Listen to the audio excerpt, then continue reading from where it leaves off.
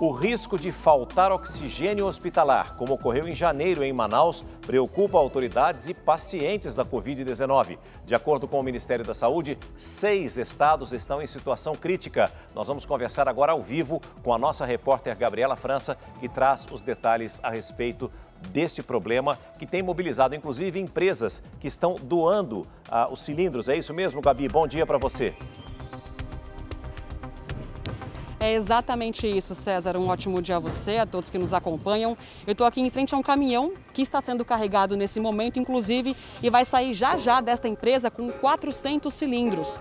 São cilindros industriais, não são aqueles verdes, né, de uso hospitalar.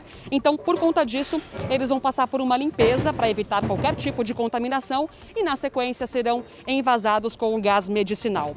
250 cilindros vão ficar na capital e o restante será enviado a outras cidades. E como você falou, César, 6 estados já estão numa situação bastante complicada por conta da falta do oxigênio. Acre, Rondônia, Mato Grosso, Amapá, Ceará e Rio Grande do Norte. E a situação aqui em São Paulo também pede bastante atenção, viu? O Ministério Público já está apurando uma denúncia de que 3 pacientes morreram em uma UPA na região leste de São Paulo, a UPA Hermelino Matarazzo, por falta de oxigênio.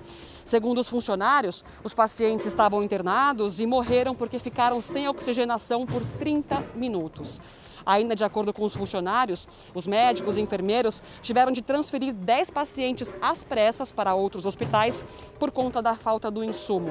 Bom, a prefeitura nega que as mortes tenham ligação com a falta de oxigênio, mas a investigação continua. Voltamos ao estúdio do Hoje em Dia. E tem que continuar mesmo, viu, Gabi? Só quem passou por isso é que realmente sabe como é. Obrigado, um excelente dia para você.